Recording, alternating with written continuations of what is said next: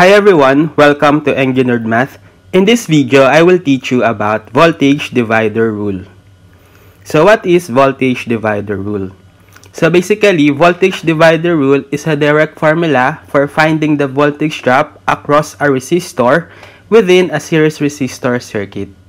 So if we are given series resistors connected across a single voltage source, so it can be either AC or DC voltage source, we can find the voltage drop across any resistor equivalent to the total voltage source multiplied by the fraction of that resistor to the total resistance of the circuit.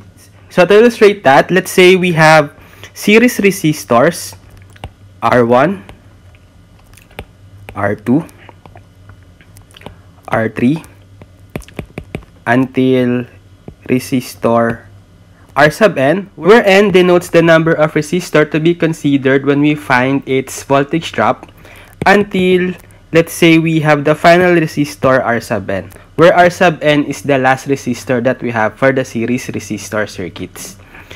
And then, I'll try to connect this series resistor across a single battery or DC voltage source, let's say V sub t.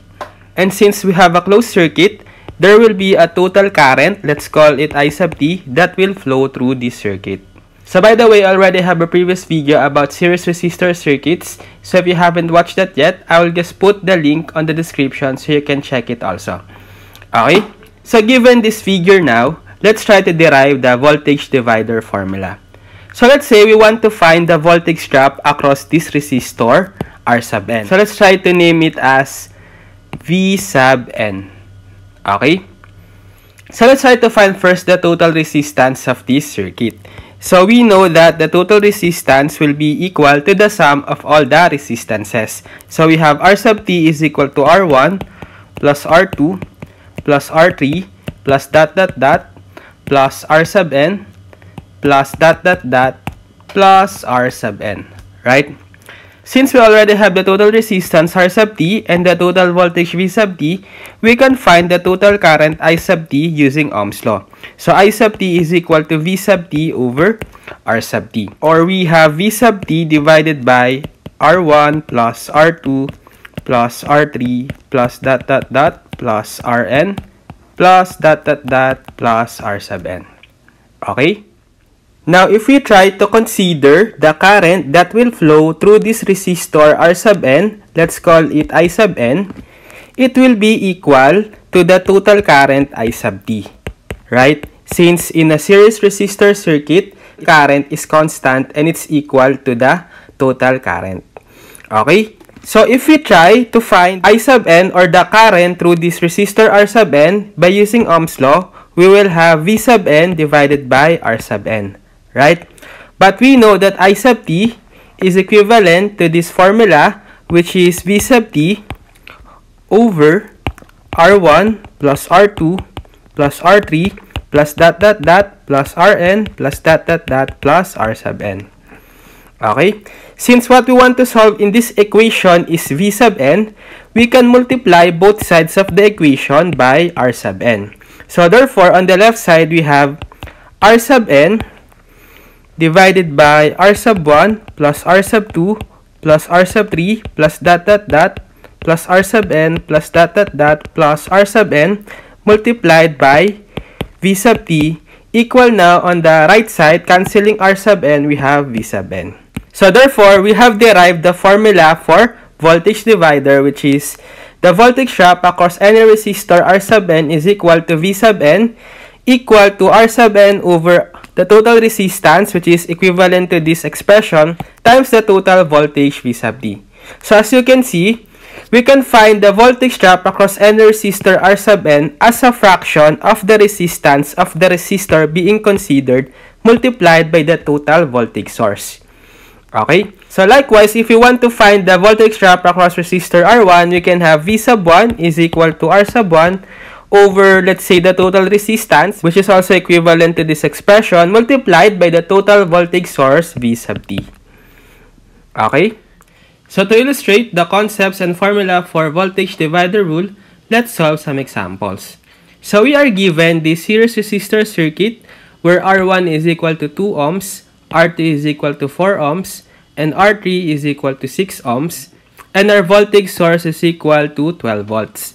So let's try to find V sub 1, V sub 2, V sub 3, or the voltage drop across each resistor. So using voltage divider formula, we have V sub 1 equal to R sub 1 over R1 plus R2 plus R3, or the total resistance of the series resistor circuit, multiplied by the voltage source V sub t, which is 12 volts.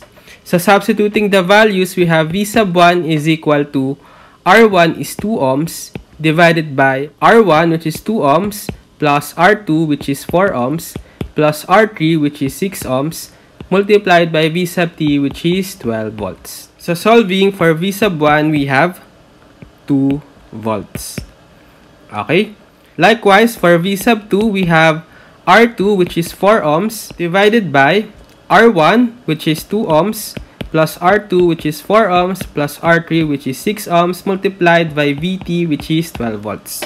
So solving for V sub 2, we have 4 volts. Lastly, for V sub 3, we have resistance of R3, which is 6 ohms, divided by R1, which is 2 ohms, plus R2, which is 4 ohms, plus R3, which is 6 ohms, multiplied by V sub t, which is 12 volts. So solving for V sub 3, it is equal to 6 volts. So as you can see, if you try to add up the voltage drop across each resistor, so V1, which is 2 volt, V2, which is 4 volts, and V3, which is 6 volts, when you add them, it is equal to 2 plus 4 plus 6, or 12 volts, equivalent to the total voltage source. Okay? Next, we are given this circuit with R1 equal to 5 ohms, R2 equal to 25 ohms, R3 equals to 3 ohms, R4 equal to 15 ohms, and the voltage source is equal to 13 volts. So we need to find V sub 4, or the voltage drop across this resistor R4. So as you can see, we cannot find directly the voltage divider rule because we don't have series resistor circuits, right? What we have here is actually a series to parallel resistor circuit. Since we have this resistor R3 and R4 are connected in parallel, and their combined resistance, let's say R sub 34, is now in series with R1 and R2. So what we can do here first is we try to combine the resistance of these parallel resistors R3 and R4 so that we can have their single equivalent resistance, let's say R sub 34. So if you try to compute their equivalent resistance R sub 34, it is equivalent to the reciprocal of the sum of the reciprocal of the resistance, right? So it is equal to 1 over R3 plus 1 over R4. So substituting the values, we have 1 over R3 is 3 ohms plus 1 over R4 is 1 over 15 ohms. So solving it manually or using calculator, it is equal to what? 2.5 ohms. Okay? So we can redraw now the circuit as series resistors R1 with value 5 ohms, resistor R2 with value 25 ohms, and the combined resistance of R3 and R4, R sub 34, equal to 2.5 ohms. And we have the voltage source equal to 13 volts. So we can now compute the voltage drop across this resistor R34 using voltage divider rule, right? So we have V sub 34 is equal to R sub 34 divided by R1 plus R sub 34 plus R sub 2 times V sub t.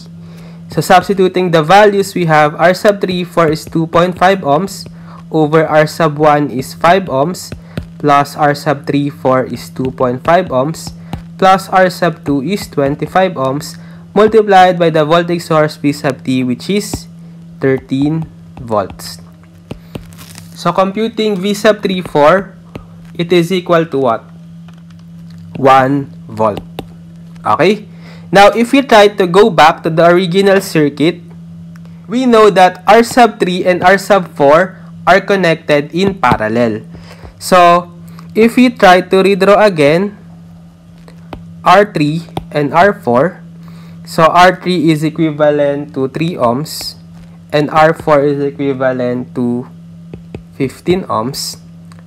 And we have computed the voltage drop across them, which is V sub 34. So we can draw a DC voltage source, V sub 34 equal to 1 volt.